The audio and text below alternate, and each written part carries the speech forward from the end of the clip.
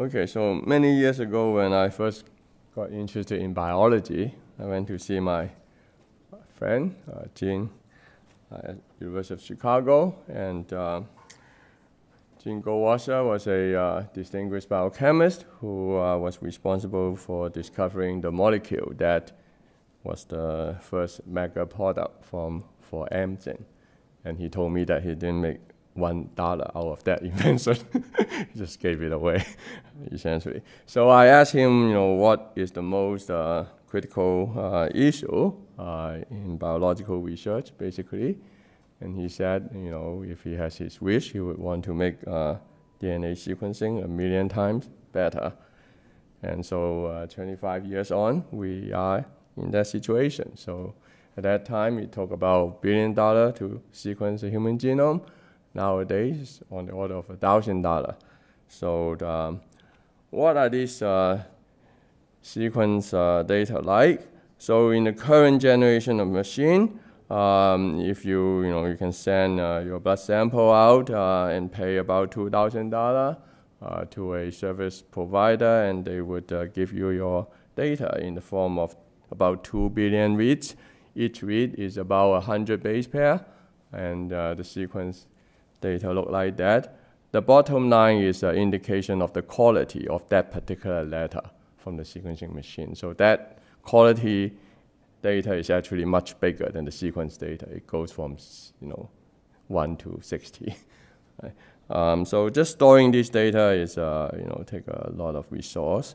In any case, currently, if you analyze this data, you start from the FASTQ file, which with the data that I just showed you, and it takes 5 hours or so to get this reads aligned to the 3 billion base pair reference sequence, and then after that you analyze the differences between this genome and the reference genome, and there are many types of differences, and I will go through some of that with you. So the simplest type of difference is a single nucleotide variation, SNVs, and you can see the red letter there shows you that there's a difference, right? A single letter difference. Or a very small insertion and deletion. Those are easy to call if you have the 100 base pair read, and by comparison you can get that immediately. But there are larger types of variations. As indicated here in the larger SVs, you have deletion, insertions, and those are currently much harder to detect. And the reason is that the variation involves large rearrangement, could be, and your reads are only 100 base pair long. And even if you have a pair of the read that is separated by 300 or 400 base pair distance, which is typically produced by the machine, is still not enough to really cover the whole variable region in detail. So it's a challenge now to call this structural variance accurately. And so part of our effort in the lab is to try to look at a better method to call this larger structural variance. Here I show you an example where our method, this is the ARC-SV method down there, and give you a much better reconstruction of this complex structural variance. You see the block B in the reference genome is duplicated, right, and inserted in another position. And then in the ground truth, you can see that there's an extra block B there. And sometimes it's inserted and reversed in direction. So it can be very complicated. And so Joey Arthur is a PhD student in statistics, has created some complex likelihood model that allow us to figure out this rearrangement from the short reads. And then there's another direction in which you just go directly and try to get as long a read as possible. So there are newer technology. These are based on the single molecule sequencing that can produce reads up to 10,000 base pair long, rather than 100 base pair. Now you have 10,000 base pair long read. So that can, in principle, cover a whole variable region in large scale. And using that, we can get much more accurate inference on the variation.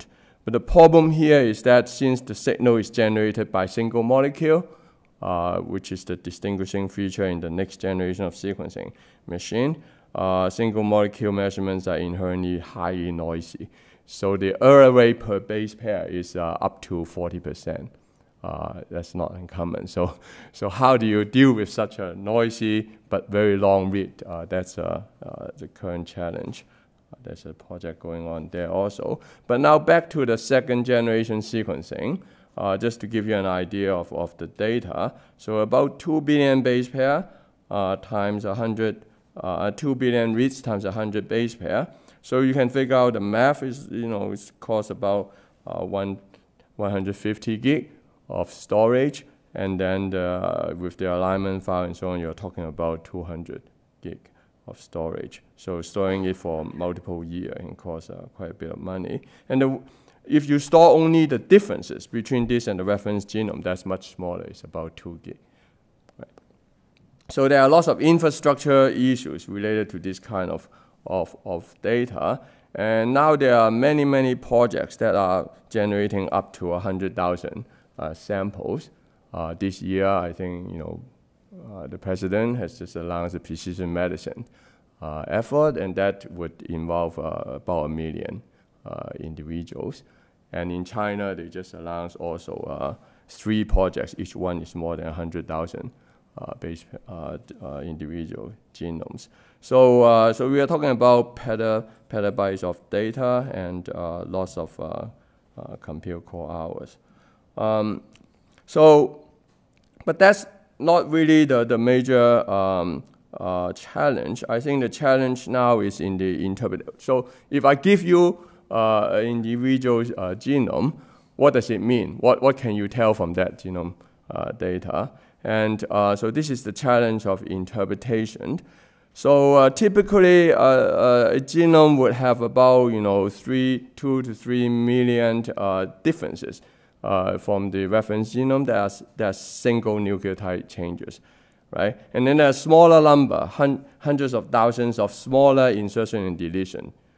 And then there are thousands of large structural variations, right? So you know that many of these changes would have functional implications. So the question is, which one is important? Which one has health implication? So the functional part of the genome can be roughly classified into coding regions. So here I have a gene that is coded in blue, and the exons are the parts that are encoding protein sequence. Right? So we sort of know how to interpret those. And then there are regulatory regions, such as promoter and enhancers, that are controlling the expression of those genes. And for those, we know much less about. And so a lot of my lab's effort is in trying to understand these enhancer and promoters and understand if there are variations in those regions, what are the implications, right? So in the coding regions, we sort of know how to interpret them, right? So if you have a change that eliminates a stop signal, well, then you will produce a protein that may be much longer than is needed, and that may have consequence. Or a truncation, or you may change important amino acid. So these coding regions are easy to interpret. But unfortunately, most of the genomes are non-coding. So only 1% are coding, right? All the rest are intergenic or in the introns. So that's the challenge of interpreting them.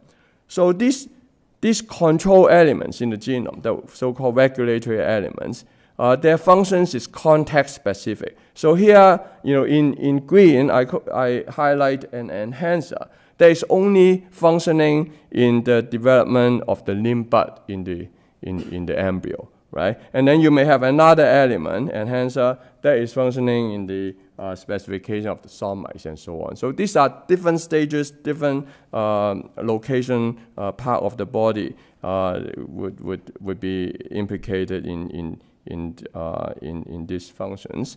And so the challenge is to identify this and predict this. So how much time do I have? I'm sorry. Yeah. About 4 minutes. Okay, so let me just quickly go go through that. So the approach that we are using basically is relying on two types of data. And one type of data has to do with the accessibility of the genome. So here is a experimental assay. This assay was created 2 years ago by Howard Chan and Green Willis lab at Stanford. And the peaks here indicate regions in the genome that are open. That means they are accessible by transcription factor to bind and do things to control gene expression. And so this assay can, based on just maybe 50 or 100 cells, actually measure this across the whole genome. So we are trying to couple this with gene expression data based on sequencing RNA. And so in the upper panel, you see the accessibility signal. And in the lower panel, you see the gene expression. So there's this nodal gene that's highly expressed, and you see upstream from it, there are lots of regions that are opened up by the transcription factors. So basically, we go to the public database and download it and parse about 40 to 50,000 data files, and created a big table. So the big table has this structure. So the lower table there has about 1,000 different cellular contexts. Each context is a different cell type. Right? For each context, we have in each row a particular potential regulatory element in the genome. So that's about 1 billion rows in this table. And this table gives you how accessible that particular part of the genome is in that cellular context. So that's one type of data. And then on the other hand, we also have the same 1,000 cellular contexts, but for the gene expression of all the genes. It's about 20,000 genes, right? So there's a small table and a big table. One giving you the expression value of the gene that are the targets of those regulatory experiments. The other giving you the accessibility of those regulatory elements. So from this, we are trying to now do a detailed statistical model building that will allow us to predict which particular regulatory element is acting on which target genes under which cellular context. So that is an ongoing effort. So we build the infrastructure. We have been able to use this to extract some what I feel are really interesting signals, but this is still ongoing. It will take a couple of years to complete. So I just want to highlight that one ICME student is involved in this.